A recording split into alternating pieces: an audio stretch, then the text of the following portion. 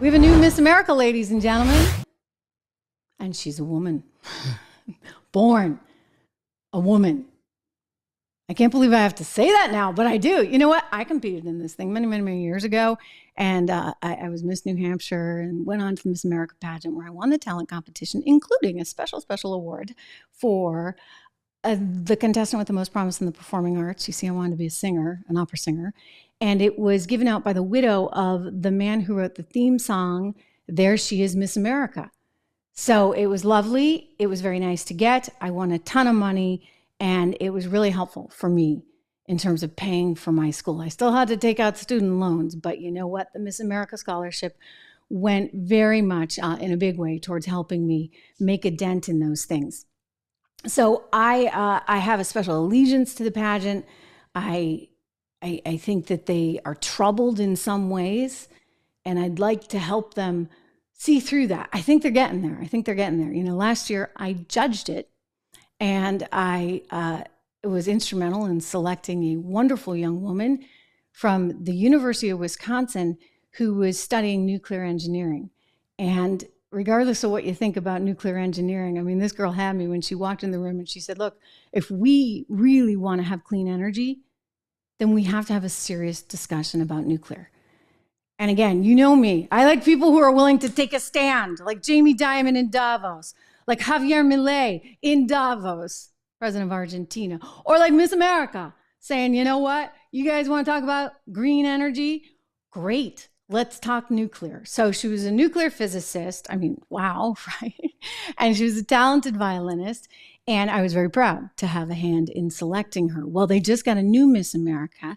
And this one's great too. She's wonderful. I mean, this woman, wow, like she does it all. I mean, she really does live up to the name Miss America, right? Because she is a Harvard graduate and a fighter pilot. There she is, crown and everything just happened the other night.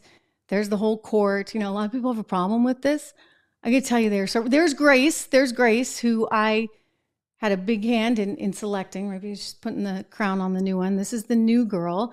And last name is Marsh. And I'm really, really happy for her because, and I'm happy for the pageant, and I'm happy for young women everywhere. I'm going to tell you, in judging this myself, I was blown away. I was blown away by the talent of these young women. I mean, incredible, not just like whether they were musically talented, but just intellectually talented, their accomplishments. A lot of them had started foundations. I mean, it just blew me away. I'm like, what was I doing when I was 19? A whole different ball game right now. Like, they're way more talented. They're actually, I mean, I think, I don't know why, you know, what's going on? Like, what's in the water? That's what I was thinking as I was interviewing them, because one after another just blew me away. They're all so incredible. One woman, I don't want to get this wrong, but I mean, she was like a Goldman Sachs analyst in asset management, an economics major, an amazing classical pianist. She spoke fluent Mandarin. I'm like, oh, I'm getting dizzy, okay? And they're all beautiful. So it's nice to see sort of a return to roots. The Miss America pageant was created, actually, it's capitalism, because they wanted to keep some people in Atlantic City for an extra week after Labor Day at the boardwalk. And so they're like, how can we do this? Oh, we'll come up with a pageant, Bathing Beauties. Everybody will come and like, they'll stick around. And they did. And so that became a tradition for many, many, many years. At one point, there was a little splinter. This is a little inside trivia knowledge for you guys. The Miss Universe, the Miss USA pageant started because there was a Miss America who was an opera singer who said, you know, I don't really think I should go around in a swimsuit at every single appearance. Can we like maybe just put me in a dress? And they're like, no, we can't, because our sponsor is a swimsuit company, Catalina. So they took the pageant, the sponsorship, Catalina did, and they said, we're going to create our own. We'll create Miss USA and we'll create Miss Universe. And so you know the story there. It was actually bought by somebody who identifies as female. Let me make sure I get this right. Identifies as female, but was born as a male, has been very successful, I think, as a reality star in Singapore. And so this person bought the Miss Universe and I guess the whole Miss USA system. And now, you know, there's a lot of interesting things happening over there. Good news, Miss Universe is still female, and Miss America, I can guarantee you, she's always going to be female. When I signed my contract, I like nearly fell over laughing. I'm like, seriously, these people were ahead of their time. I had to sign a clause that said I had been born female. Not only did I have to sign a clause saying that, I had to actually, it was really, really funny. I had to not just sign that clause, but actually provide documentation. Birth certificate with a big giant F on it for female.